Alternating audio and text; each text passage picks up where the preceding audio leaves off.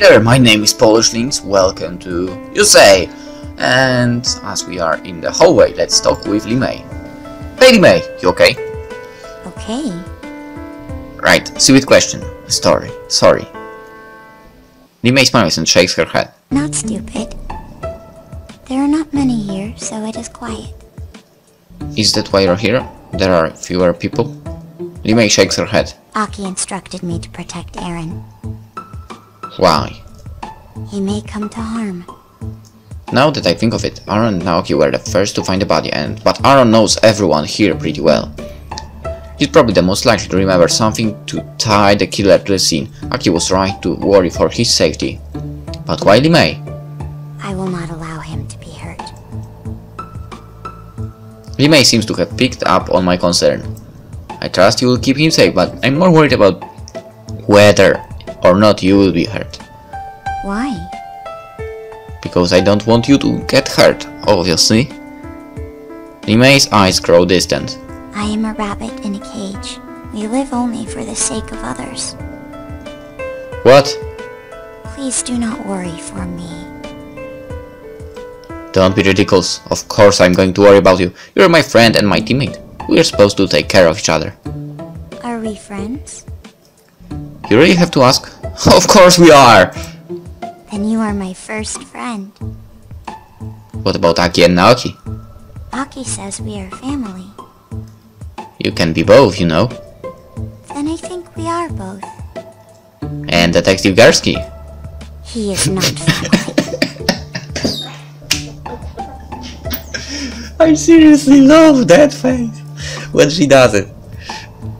That's Aki's influence for sure. Maybe I should leave that topic alone for now.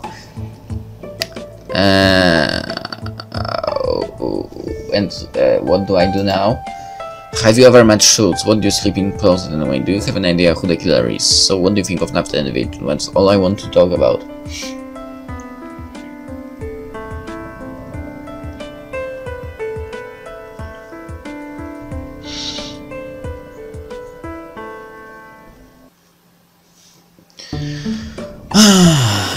Have you ever met Schultz? Who? She's the one in charge of this work program. Aki and Detective Garski were talking about her earlier, and I was wondering if you had ever met her. Yousei's eyes lights up with recognition. Yes, I have seen her. Oh, does she ever come over to the apartment or anything? Please say no. Visits are rare. She's often busy. Yeah, I gather as much based on her presence apparently everywhere. Then when did you meet? Yousei holds up her hand and begins counting on her fingers. We first met for my demonstration. I did not hear what she said, but I knew she was very impressed. Demonstration. Then again at my hearing. I did not understand her words at the time, but she was very... Yousei frowns as if she can't quite find the words she's looking for. On fire? That sounds about right. Then after Aki and Naoki took me in, we met again. She seemed happy to see me. Whoa, Schultz happy? That's a new one. Maybe it was relieved, as if she no longer had worry. Wait, you knew her before Aki and Naoki? Yousei nods plainly as if I just asked the most obvious question in the world. What exactly do you mean by demonstration, and what was your hearing? That I may not speak of. But you just did. I am instructed not to share my former work, and I have given you no such knowledge. Yeah, I guess you didn't.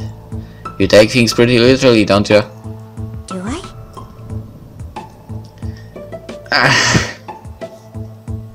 So what do you think of Nathan and David? They are... She tilts her head to the side.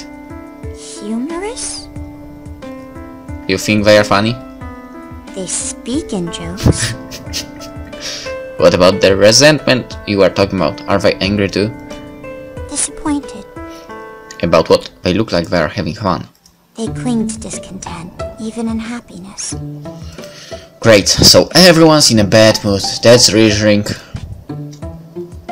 Do you have an idea of who the killer is? Yousei shakes her head. She looks disappointed. I guess killing intent isn't really an emotion, huh? Often there is anger or bitterness. That's true. Limei's eyes are downcast. What? All who are here harbor an anger in their hearts. Aaron is truly distressed, but she also holds anger. Jupiter is frustrated and tired. She feels as if she is alone. Limei hesitates. It's obvious she's not sure if she should tell me what's on her mind. What are you thinking? Aki and Naoki are angry too. Aki is angry because she feels as if she has failed. Naoki is angry because he feels he is not strong. And what about you? Are you angry too? I do not wish to be, but I am not sure. Why do you sleep in the closet anyway? I need to ask this. It is more safe. More safe than what? Sleep is vulnerability. It is foolish to be exposed. I'm not sure I understand. Do you think you're going to be attacked while you sleep? Do you not? I guess I never thought about it. Great, I'm never going to sleep easy again. I don't suppose you've got room for two in that closet. She blushed. Got it. Okay, that didn't go out right at all. Let's just pretend I didn't say that. That's all I want to talk about. Okay. But I will come back. Nothing new here.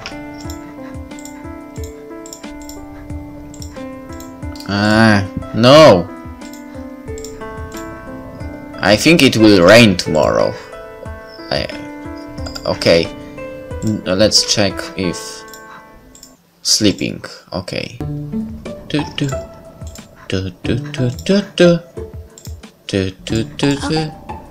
Move.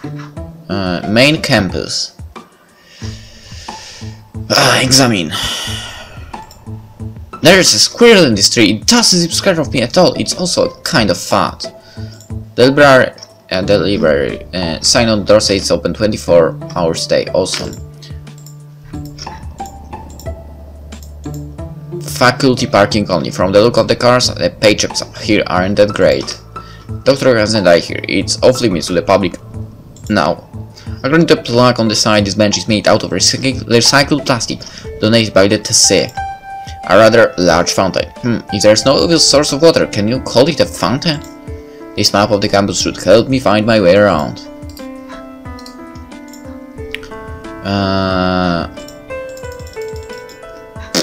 But I can't check this.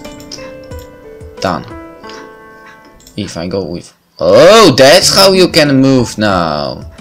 But I want to stay here. Come on. Move. Main campus. Talk. Morning, Con. How are you? Feeling a little better after last time, thanks. Glad to hear it. We're going to have to tread carefully today. Now that everyone knows Johansen's dead, the killer is probably going to be on edge. Be careful, okay? Do you really think Aaron's in danger? You mean, why did I leave Limei to watch over him? Well, yeah, I mean, I guess Aaron's the most likely to remember something incriminating, but... But you don't think it warrants a 24-hour bodyguard? It's just weird. It's better than leaving him alone now and regretting it later.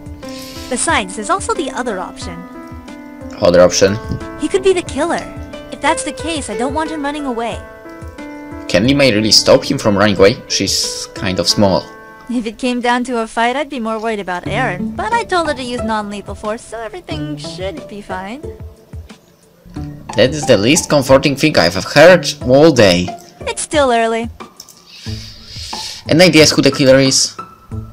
It's a little early to be asking that, don't you think? No! But if you want my initial impression, there's something about this whole setup that makes me feel really uncomfortable. Besides the body smashed up in the bell tower? No, that's basically it. She paces back and forth. Even if Naoki hadn't heard something wrong, the body would have been discovered fairly quickly. The bell tower is maintained pretty regularly, so whoever did this wasn't concerned about hiding the body. Maybe they didn't plan to kill Dr. Johansen. You think it was an accident? Well, not exactly. Of all the planned murders I've seen, they usually fall into one of two categories. There are clean murders like poison, and there are messy murders like strangling and stabbing. The messy murders are ones that are very personal. Whoever is doing it wants to feel directly responsible for the death. The scene itself is very messy, but the weapon is very impersonal. You can't feel your victim die if you're watching them getting smashed by a bell. So why do it? Why would anyone choose the bell as the weapon? Maybe it was available. The murderer didn't plan it out, but he or she jumped on the opportunity when it presented itself. So it may have been an accident, but more likely it was a crime of opportunity.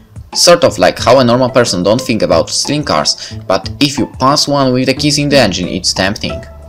Normal people don't think about stealing cars? Please tell me you're joking. Sure, why not? That's all. Thanks. God damn it. Try not to give away too much information. We don't know who we can trust. Nothing from... I think it will rain. Okay, grumpy pants. Okay, biology student, bell tower, student housing is here. Okay. Okay. Move. Student house is the most important. Bell tower, not yet. Library, biology, student. The library seems tempting here, actually. Kangai, perfect timing. No. We need a tiebreaker. For? Zombies.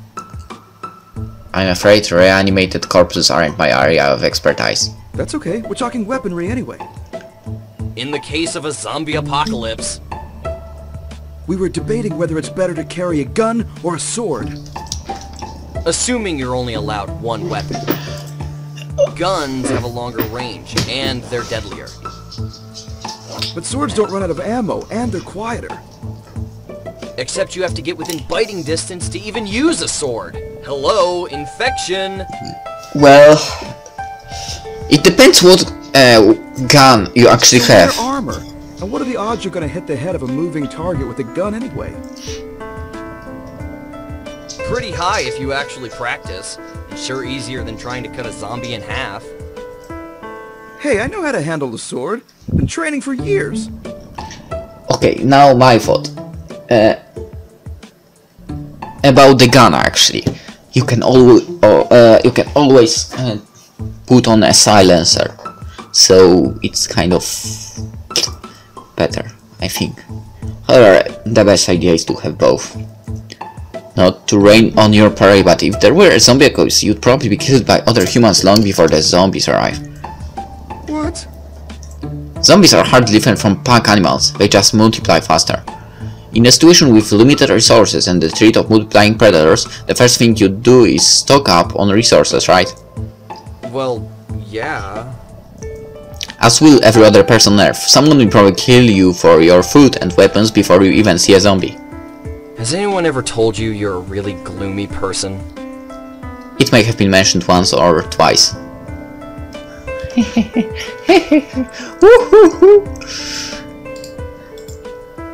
No. I want to stay here. Examine. Some sort of plastic ground is kind of dusty. One of the mountains from nearby. Some local scenery from outside of Edgewater. A photo from a nearby forest. There's a Japanese resort near the base of this mountain. My family vacationed there a long time ago. Bunch of intro to biology books. I think they are David's. Shelf full of books on social scenes. No doubt Schultz ignores half of the content in the law books here. Maths and science, both with uninspired covers. Computer science books. Philosophy and psychology. Criminal psychology. Wish I had that one back in the day. Social sciences. Language books. Math and science. Technology and applied science. Series of books about arts and recreation fun. Okay. A bunch of worn notebooks. Looks like Nathan's. Well done. Talk. Kangai! Good to see we haven't scared you away yet. Yeah. I've got office hours soon. Was there something you wanted to know? Not much, just feeling kind of weird, I guess, especially with what happened yesterday. Oh, you heard about Dr. Johansson? Yeah. That's a terrible way to go. Accidentally falling off the tower like that. That's what happened? That's what everyone's been saying. Not like it makes any sense for him to be up there in the first place, but whatever. You don't seem that cut up about it. Everyone dies eventually. Feeling bad won't bring him back. So, how long have you been a student here? Maybe 3 years? I only came here for grad school. Got my BS in Steel City. Nathan's been here the longest. Technically, he's got seniority on his team, but Jupiter was a lot better with the undergrads. David snorts and glances in Nathan's direction.